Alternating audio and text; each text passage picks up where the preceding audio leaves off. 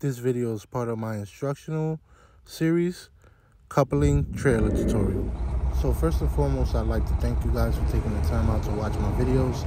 Please don't forget to subscribe, comment on any questions you may have or future videos you'd like to see from me. I'm pulling up to a trailer where I am going to be taking to another destination from an Amazon facility, and I'm doing this video to show you guys how to properly hook onto a trailer and some of the tricks and techniques that I use. This is one of many more videos to come. I know you guys should know that this is peak season, so I've been a little busy and it's kind of hard to produce a lot of these videos while it's very busy on the road. But I also have a pre-trip inspection video getting ready to drop soon. Once again, I'd like to thank you guys. Also, please be aware and look out for an ebook that I'm about to drop. Is called Trucking 101, the complete A to Z guide to trucking, and that's going to have a lot of information that you guys are going to need in the trucking industry. A lot of informative information for you guys. So today we're going to talk about a topic that's very important in the trucking industry.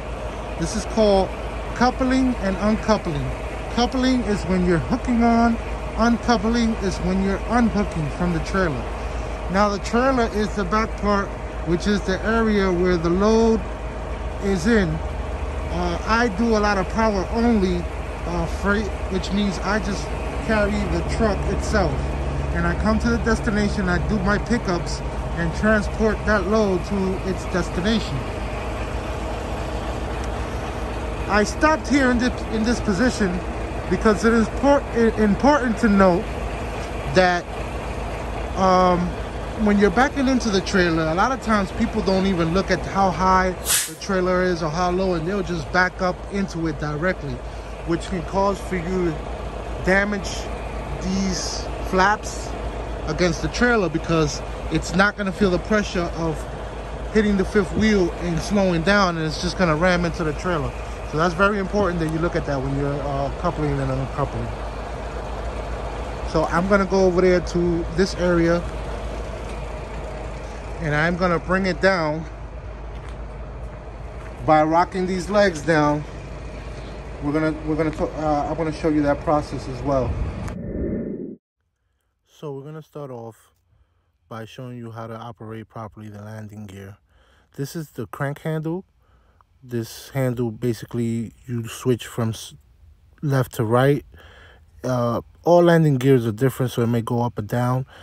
That's going to control that bottom part of the landing gear, which is going to rise it up towards the trailer. But as you can see, that handle, if you turn to the left or to the right, may go up or down. It all depends on the trailer. All trailers are different, all makes and models are different. This one in particular, it's left to rise and right to go down, and most of them are of that rotation. But sometimes you might find them in the passenger side, sometimes you might find them in the driver's side.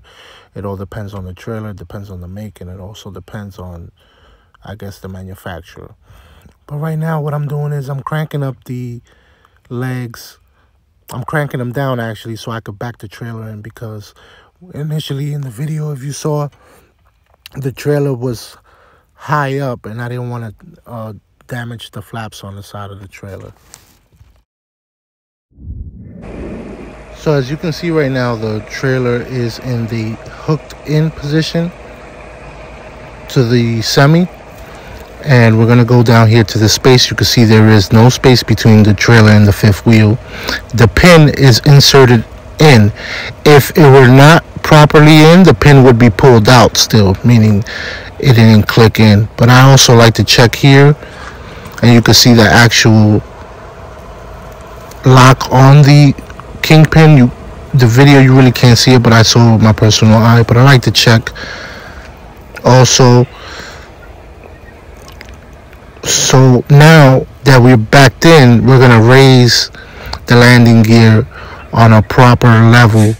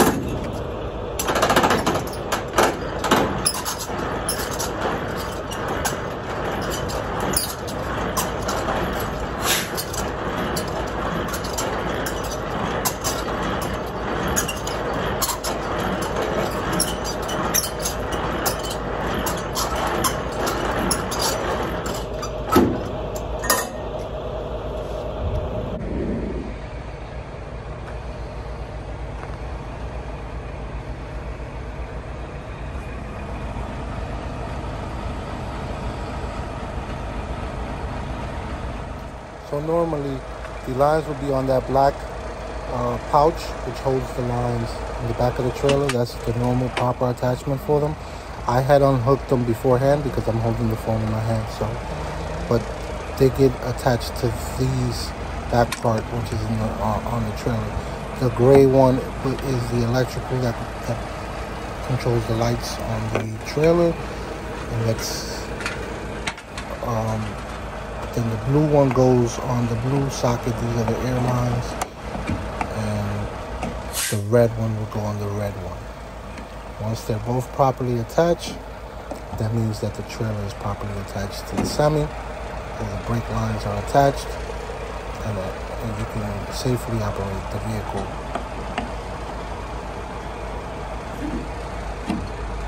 So once hooked up correctly, your final results should look like this, and you're ready to roll.